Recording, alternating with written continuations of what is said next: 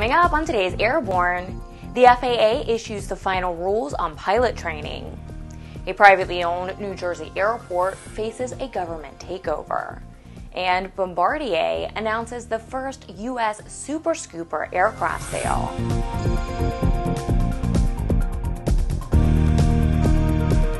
Welcome to Airborne on Aero-TV. I'm Ashley Hale. New pilot training rules have been issued by the FAA that will affect pilots training for the Airline Transport Pilot certificate and those pilots that are already employed by an airline. The final rule stems in part from the crash of Colgan Air 3407 in February of 2009 and addresses a congressional mandate in the Airline Safety and Federal Aviation Administration Extension Act of 2010. Today's rule is one of several rulemakings required by the Act, including the requirement to prevent pilot fatigue and to increase qualification requirements for first officers who fly U.S. passenger and cargo planes. The FAA is focusing on pilot training for events that, although rare, are often catastrophic. The recent rule boosts pilot qualifications for first officers and raises the baseline knowledge and skill set of pilots entering air carrier operations. The final rule requires ground, simulator, and flight training regarding the prevention of and recovery from aircraft stalls and upsets. It also requires expanded training for handling crosswinds, coping with wind gusts, and runway safety procedures. Air carriers must now use data to track remedial training for pilots with performance deficiencies and train for more effective pilot monitoring. Air carriers will have 5 years to comply with the rule's new pilot training provisions. The private owners of Solberg Airport, a public-use airport in Readington Township, New Jersey, have been fighting an ongoing legal battle with the Township Board that's attempting to take over the airport through eminent domain laws. While the Township Committee says they want to preserve the airport in its current use, others say that the township has wanted to have the land and surrounding property for development for years. An ANN reader sent an email indicating that the Township Committee has been trying to take over the airport for some time, but is now seeking to condemn the entire airport in order to, quote, preserve it. The AOPA has also weighed in on the matter. A letter from AOPA Vice President of Airports, Bill Dunn, to the mayor and members of the committee said in part, quote, "We believe the time has come for the township to cease and desist in efforts to take the airport from the Solberg family. If the town is indeed concerned with preserving the airport and protecting the airport from encroachment from non-conforming uses, then why not enter into agreement with the family, since it would appear that they have the same goals," end quote. Bombardier has announced the sale and delivery of its 50th Bombardier 415 Superscooper firefighting aircraft, assembled at its North Bay, Ontario facility. The aircraft, purchased by a partnership led by Tenax Aerospace of Ridgeland, Mississippi, will be used under contract to the United States Forest Service starting next month. The Bombardier 415 Superscooper aircraft is a firefighter able to adapt to the roughest terrain, and it's the only aircraft specifically built as an aerial firefighting airplane. It's able to land on unpaved runways, lakes, rivers, and seas, enabling both rapid initial attacks to extinguish fires and sustained attacks to contain fires. This 50th Bombardier 415 aircraft to roll out of North Bay, Ontario, is the first to be sold to a United States customer. A total of 5 state and privately owned CL-215 aircraft, the predecessor to the Bombardier 415 aircraft, are currently operated in the U.S. After the disastrous fire season this year, this new aircraft will be a welcome addition to our firefighting arsenal. At the birthplace of the SR-71 Blackbird, Lockheed Martin's Skunk Works, engineers are developing a hypersonic aircraft that will go twice the speed of the SR-71. It's called the SR-72. Envisioned as an unmanned aircraft, the SR-72 would fly at speeds of up to Mach 6. At this speed, the aircraft would be so fast an adversary would have no time to react or hide. For the past several years, Lockheed Martin Skunk Works has been working with Aerojet Rocketdyne to develop a method to integrate an off-the-shelf turbine with a supersonic combustion ramjet air-breathing jet engine to power the aircraft from standstill to Mach 6. The result is the SR-72. 7 U.S. senators, led by Kansas Republican Pat Roberts, have sent a letter to the Acting Secretary of the U.S. Department of Homeland Security, Rand Beers, requesting an explanation for a rise in unwarranted stops and searches by Customs and Border Protection of U.S. general aviation aircraft that had not crossed the U.S. border. Roberts said, quote, "There is a lot of justified frustration from pilots who feel their constitutional rights have been violated. We need to know all of the facts behind these stops and searches to ensure our constituents are not being unlawfully singled out by the federal government." End quote. The letter recognized the important work performed by the Customs and Border Protection agents and also stated that the senators understand the laws allowing ramp checks. But the letter added, quote, "However, we wholly disagree with agents demanding access to search an aircraft without reasonable suspicion or probable cause that an illegal activity is occurring." End quote. The senators have requested a complete account of all stop and searches of general aviation aircraft since the beginning of 2009. Last week, we reported that Boeing is reducing 747-8 production. And now we hear that Airbus is faced with a similar situation with its A380 because of a lack of demand for jumbo jets. Air France is reportedly considering dropping orders for some of the A380 airliners it has in the pipeline in favor of other Airbus aircraft. The move comes as Airbus has already lost 2 A380 orders from Lufthansa and Virgin Atlantic, and has also postponed delivery of 6 A380s to 2016. Airbus has not landed a single order for its flagship airplane this year. The plane maker has opened production slots for A380s as early as 2015. Universal Avionics has named Mr. Paul DeHerrera to the position of Chief Executive Officer for the company. Mr. DeHerrera, with more than 40 years of aviation experience, began his career with Universal Avionics in 1994 in the position of Manager of OEM Marketing at the company's headquarters located in Tucson, Arizona. He then transitioned into the position of Vice President of Marketing and Product Support before being promoted to his most recent position of Chief Operating Officer in January of 2008. You're watching Airborne. More in a moment. Redbird Skyport is a multifaceted aviation laboratory charged with developing innovative solutions to the issues facing the industry.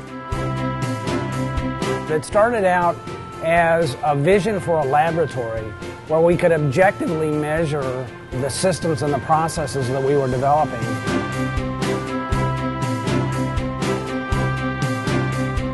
Being able to put some objective measures behind the anecdotal evidence that we have about the value of motion and the application of this technology is very, very important, because until we can objectively measure it and play that data back, we can't design training systems that make the best use of it. For more information about Redbird flight simulations, as well as Redbird's new Skyport, visit www.redbirdflightsimulations.com or www.redbirdskyport.com.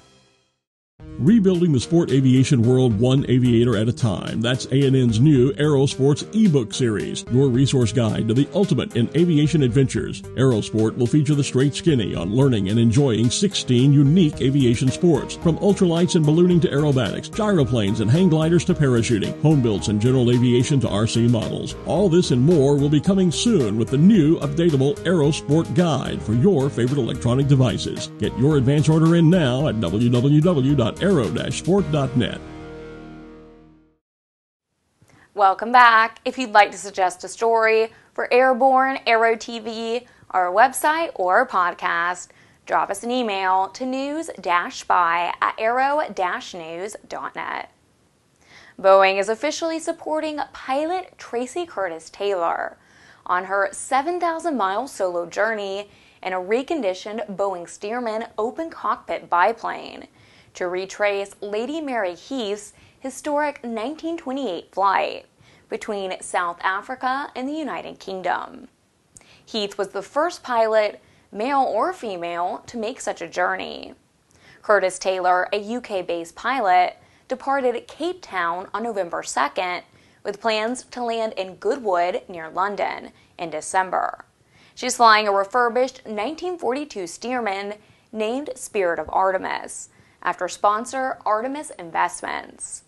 Chris Chadwick, Boeing military aircraft president, said, quote, "We hope this journey inspires people along the route to learn more about the remarkable history of aviation and the role Boeing has played in the past, as well as the important role we play in African aviation today," end quote. More than 8,500 Boeing Stearmans were built in the United States during the 1930s and 1940s.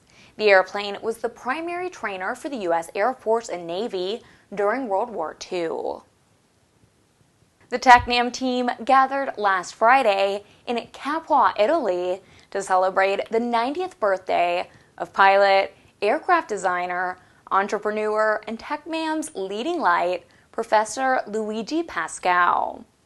Luigi Gino Pascale is a native of Naples, Italy, whose passion for aviation began during the 1930s when, with his brother Giovanni Nino, they won mini-model plane races. The two brothers built their first aircraft, the P-48 Astor, which flew on the 2nd of April, 1951. After founding Partenavia in 1957, he began building general aviation planes for everyone. Aircraft such as the P-64 Oscar and P-66, which became bestsellers and firm favorites as training aircraft and led to his innovative P-68 light twin design. In 1986, the two Pascale brothers founded TechNam, and Professor Pascale's first design for TechNam, the P-92, has now flown 200,000 hours with over 2,500 in service worldwide. We at ANN say happy birthday to Professor Pascale and offer our thanks for all he has done for aviation. Well, it's Friday and time for this week's Barnstorming Commentary. Today, Jim's head is full of thoughts and ideas from all the activity of MEAA and the Redbird migration. Here's Barnstorming. Thanks, Ashley, and hi, folks. Well, with the 2013 Redbird Migration Flight Training Conference now safely in the rearview mirror, I have to tell you we're working off a bit of a high. Good things happened. Great people were thinking great thoughts. A lot of people were thinking way outside the box.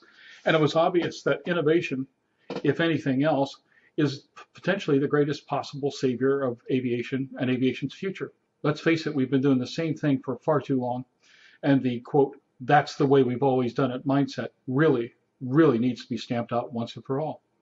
Okay, all that's well and good. So where do we go from here? Where do we go from here is very simple. We have to develop a new mindset.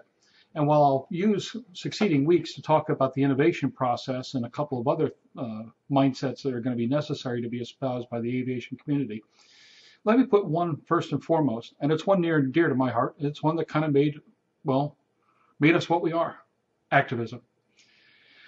Very simple, folks. When you see something wrong, you need to speak out. When something is wrong, you need to try to correct it. When you have something that's near and dear to your heart and it's not doing well, you have to get off your duff and try to do something to bring about a positive change so that it might have a positive future and, more important, a positive effect on all those involved in that activity. Aviation is filled with people who talk about it a little, worry about it a lot, and don't speak out loud. We have a number of folks that are very smart and for one reason or another just don't speak up. And God help you if you are one of the guys who speaks up, because, well, I can tell you from personal experience, it's not the easiest thing in the world to be on the pointy end of the spear. Activism is one of the three key things, in my opinion, that will save aviation, the other being innovation and rebuilding the community. In no uncertain terms, we need to stand up for ourselves. In no uncertain terms, we need to speak out. In no uncertain terms, when others speak out, we need to support them, Even when we disagree, we need to engage them in conversations and engage them in dialogue in order to make those concerns a larger part of the conversation. More important, a common portion of the consciousness of a community struggling to survive. Give you a good example. You'll hear stories this week about Solberg Airport.